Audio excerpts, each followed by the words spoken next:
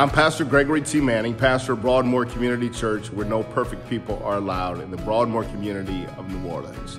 So I started working with the Alliance for Affordable Energy about 4 years ago now, in an incredible fight that we were with together as part of the coalition Energy Future New Orleans.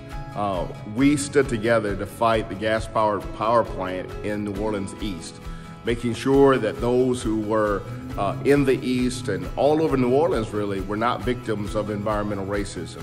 And what an incredible fight that was. I mean, looking back, how we filled up City Council, just had tremendous numbers of people that we organized together, and the Alliance was right there making sure that they were first on the front lines with us to do that organizing.